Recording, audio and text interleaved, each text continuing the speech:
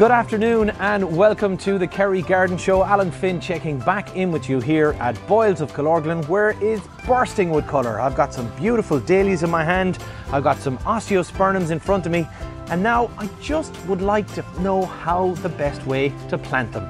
And I know just the person who can help me. I'm going to go find Ger. So now we're over here with Ger this week. We're starting off with a little bit of demonstrations. Ger, how are we doing? Good. Alan can't complain. You've got plenty of colour. Plenty of colour. You've got the gloves on, so it means we're getting down and dirty. We're getting down to business. Great. So yeah, this week we're going to start with a bit of a demonstration from Ger, and then Trish will be joining us later in the show to talk about bedding. So right now, Ger, tell me what we've got, and of course our listeners on radio, what we've got in front of you here. Yeah, so we'll do up a nice little pot here. We'll just go through how the whole process works, and what you can do with a pot. Like, we're going to start off with a standard and how to dress up the standard underneath. So what I mean by a standard is it's on a stem. The one that I have here is about a foot high, and it has a nice big head. Beautiful red and yellow flower on it as well. They're too. lovely, and they come in whites, and they come in yellows, and they come in pinks. And what's it called? Chrysanthemum. Chrysanthemum. Okay. Yeah. So they're brilliant. They flower right up till September. And also, like, we have different plants that we could put in, the likes of the fuchsia, and again we can dress up the fuchsia underneath. Yeah. So you have a pink fuchsia there in your head. I've also got a red one here as well. We can show. So these are very popular plants. Very nice, and again they flower right through the summer. And again with I know we were talking about bees last week, and the fuchsia is another one there that's brilliant for the bees again. Great. So what we do first is every plant likes good drainage. I know that we're coming into the summer, and you know we're going to be expecting some good weather for the whole summer. Yeah. But unfortunately, we live in a country where we are going to get rain, so drainage is key. And would it be a big mistake? I think a lot of people would make is not think of putting a bit of stone at the bottom. Everyone makes a mistake and not putting in the stone. It's the most common mistake people make, and especially if you're planting something over the winter as well. Drainage is the most important. Okay. And with drainage as well, if let's say you have a nice patio area, and you just put the compost straight in, it's going to flow out the bottom of it. So this is going to filter the water through as well, so it's not going to stain your patio. Great. Well, that's I think that's a big plus for people. You want a good fine graded stone. Sometimes some people use styrofoam, the pots, if you crush up the pots, you can put them at the base as well. Just anything just to allow the water move freely. Well, what I might suggest is the next time you go to the beach, maybe just grab some of the small stones off that, put them in the... Yeah, I don't know what Kerry County Council... Hey, look, I'm not telling you to take a bucket or a ton of it. But I'm sure... Well, listen, even decorative stone, a bit of gravel. We sell, most garden centres, they sell the potting grit as well. So, literally, you want 2 or 3 inches in the bottom of it. Okay. So that is the sound of it going into the pot. How big is the pot here, Jerry, you have? The pot is about 2 foot high, and it's about 1.5 feet in diameter. Okay. So it's a nice sized pot. So it'd be beautiful kind of out, they could be either side of the front door, they could be just out the back door. Either are, yeah. Nice and feature. if you're in a wet, if your garden's very wet, and you want to plant something like this into the garden, just get your grit again, dig a big hole, put the grit in the bottom of it, bit of compost, and plant away. It'll just help with the drainage. Great. So you can see there I have about 2 to 3 inches of stone in the bottom. Also, when you're planting, you want a good compost. Yeah. So the one that everything that we plant here is done in the John Innes. John Innes. It is a brilliant compost. Okay. Like, it's good. It's easy to work with. You can see there now. It's a lovely rich retains moisture colour as well. Yeah. So it's quite a good one. It's quite dense. Like, if you're doing seedlings now, we'd recommend the Jack's Magic because it's a little bit finer for the seed. Okay. But for your baskets, for your containers, window boxes, pots, John Innes is definitely the one to have. So I'll fill this right up to the top there now.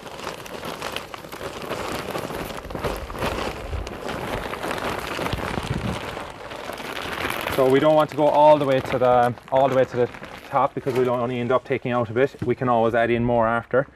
So there we just have to. So you've gone for about 2 inches from the top, Ger, really is what you're kind of looking at. Just to make space for the plant. Okay. Good feed is very important as well. So Here we have, it's a general all-purpose, it's a 6-month feed.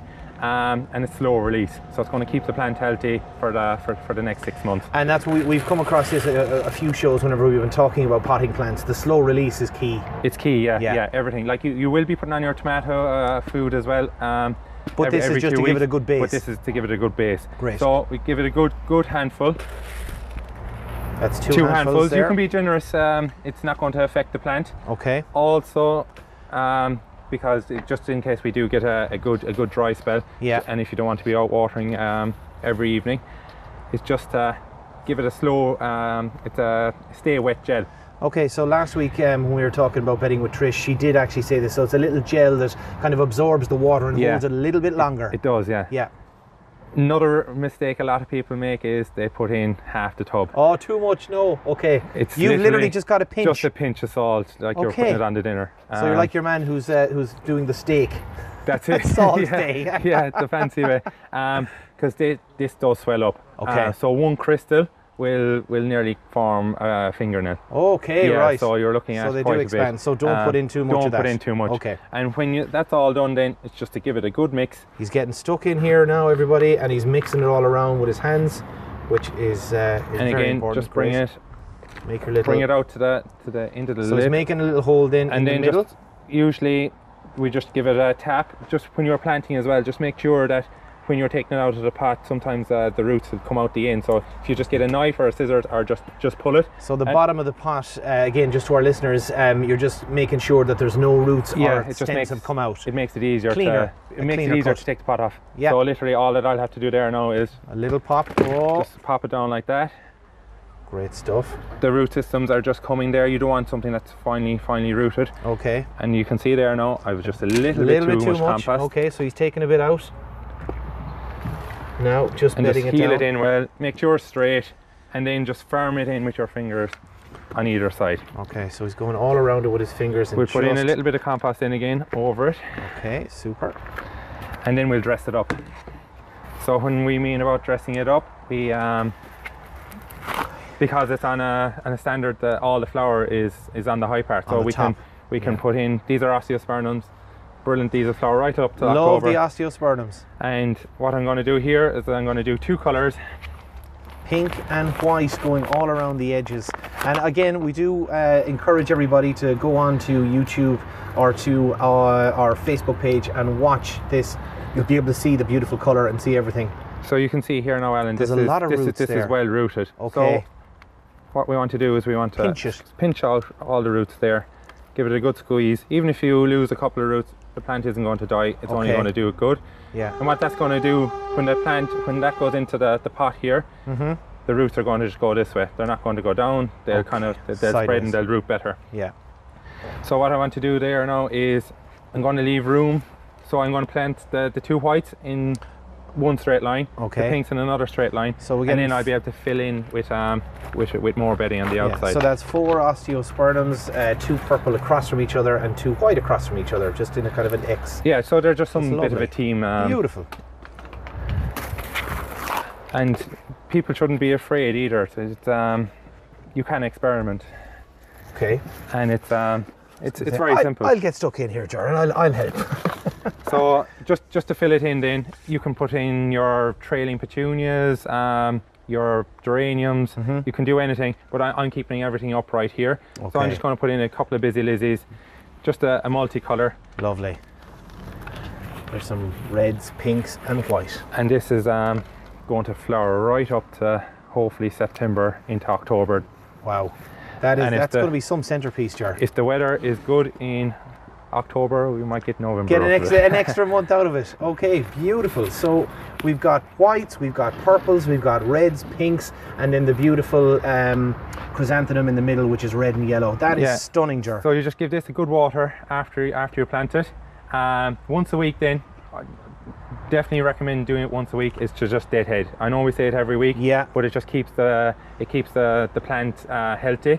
It keeps them looking good, and it keeps the flower coming on them as well. And the chrysanthemum and the osteospermum, they constantly keep flowering, so it's good. It's good to just keep deadheading. Like we just broke a little flower there. Yeah. So when you're deadheading it, go right down back into the plant, and pull it out. So you're getting a good part of the stem as well. Excellent, yeah. And that'll help the plant regrow. It's as simple as that, Alan. It looks beautiful, I have to say, Ger. That is absolutely stunning.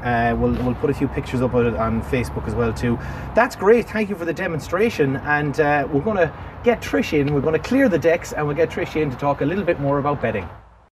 Right, so now we have been joined by Trish. How are you doing, Trish? Very good. Great stuff, and we have got lots of colour. We have. Lots of colour. Jared did a great demonstration about planting the pots and stuff.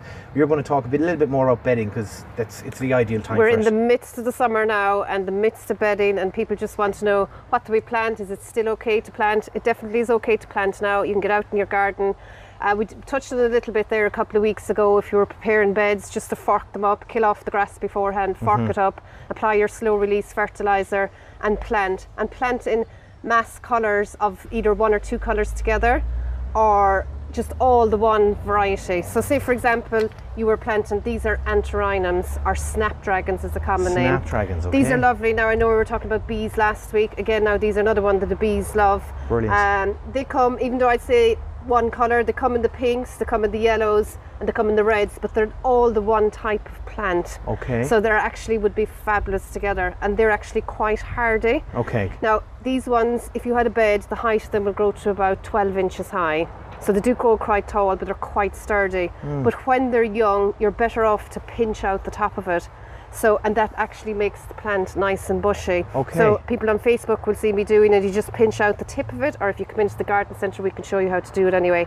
And that just makes the plant nice and bushy. Okay, so you just great. tip along. So with that then, because you got a mixture of colour, as in your pinks and purples and yellows, and if you want to border it around it, just go with a plain simple white alyssum. The alyssums are very popular. They're fantastic. So popular, now these are low, so they only grow a couple of inches high, Yeah. and you could put them around the border of it, and it'll make the bed nice and formal looking then as well. Yeah. Now when you're doing the beds, edge off the beds neatly as well. Just don't dig an area and plop down the bedding plants or whatever. Edge it off nice and neat, because bedding plants are quite formal looking. Okay. So you kind of want to finish it off, make it neat. You can get lawn edgers and you can edge down your lawn all around, and it'll be absolutely fabulous. Wow, okay. Beautiful. Another nice thing as well is your geraniums. Now a lot of people use these in pots, but a bed full of these would be fabulous as well. And it's beautiful. I actually saw, just as coming into the garden, there's some beautiful oranges, whites, there's oranges, there's reds, there's pinks. They're lovely pinks. and extremely hardy then as well. Beautiful. They love the sunshine. Light shade as well would be okay, but the sun would Okay. prefer it. Again, a bed of them bordered around by your alyssum lobelia would be lovely. Excellent. If you're a bit on the exposed side and you're looking for something hardy, or if you're doing up graves, pots and graves, the begonias. Okay. Begonias. Now these are fantastic for flowering. They'll flower right from now up until, if the weather allows, in the autumn time till November, December. They're very, very hardy, grow to about 6 inches high. And as you can see now, the foliage you have there, Alan, in your hand is a red foliage with a red flower. Yeah. And what I have here is a green foliage with a pink flower. Yeah, and this is bronze leaf red. A bronze leaf red. And you can Beautiful. also get the trays in mixed colours then as well. Okay. But very, very hardy, and they will do in a shady area as well. In a shady area. In a Well, that's shady good. area It's as well. important Yeah. to keep that in mind as well. And you also have the fuchsia. Now the Now that's a fuchsia little baby one, always because lovely. we showed the big ones earlier on That's with right, your. Ger had the standard one, so this is the little bush one. Again, now these can be planted into pots, into window boxes, and they'll only grow to about 10-12 inches high, bush out the same, flower all summer then up until the autumn time as well, and they come in a different range of colours as well. Now these big pink and white ones here that we've got on they're the table, fabulous, what aren't are they? They're dahlias is the name of them. Oh, And dahlias. You can Oh my even God. see like the instant colour from them straight away. Yeah. Is absolutely fabulous. And as I was saying a couple of weeks ago to you, Alan, doesn't the white look lovely? It does. It looks You know, beautiful. we all have the pinks and the purples and the reds here, but Yeah. sometimes the white just stands and last out. week it was all purple. It was all purple last week with the bees. So the white. But yeah. these are great. looks Again, beautiful. a full bed of these, whether it's all the pinks, there's a deeper purple of that, you can have the purple in the middle and the pink around it, would be absolutely fabulous then as well. Okay, excellent, excellent. And we have, of course, our osteos. They're there. Yes, the osteos are there. fantastic as well, and they give, oh look, a great colour. I know Jordan up the pot now, and he's surrounded them with osteos. Yeah. It's just instant, like if you have an occasion coming up, that you want something for in a pot outside, you want instant colour, because if you put in your anthorynums, you will have to wait a couple of weeks for them to come into flower. Okay. But whereas if you're osteos, they're instant. Straight they're away. there. Straight away. I've got a beautiful one here now as well too, just to finish up. Yeah, it's kind of a leucanthemum, or it's like a chrysanthemum really. It's a daisy type flower. It's a kind of a very pale yellow. Now this is a perennial, it comes back every year. Oh great. So this dies down in the winter and comes back. Whereas the bedding plants we've just been talking about, they're only for the summer long. So they last, but the only thing is with summer bedding is that they just give that spurt of colour around the garden. First, as you said there a few weeks back, they put all their energy into just that. They do, yeah. So feeding then, I guess finishing up, Trish, would be the tomato food again? Tomato food. In order to get the flowers looking so well, you do have to feed them. Now when you're feeding them, you feed them about every 2 weeks with tomato food. But like as we always say, never feed on dry plants or dry pots or window boxes. So go water first. And then come back in about 2 to 3 hours time and feed. And go by the recommendation on the back of the bottle. Don't be thinking the plant, it's not flowering great, I'll put in an extra capful or anything, because that'll actually burn them. And again, time of the day you do it as well too. Time of the day, early morning, late in the evening. Don't do it in direct sunlight. Brilliant, excellent. Well, that's fantastic. Beautiful colour here. Great demonstration from Ger as well too. Trish, thanks so much for everything, and of course thank you very much to Ger for all his great demonstrations, which you can see on our Facebook page. If you're not already watching us, you should be. Also catch us on YouTube. For myself, Alan, Trish and Ger and everyone here in Killorglin, until next week, happy gardening.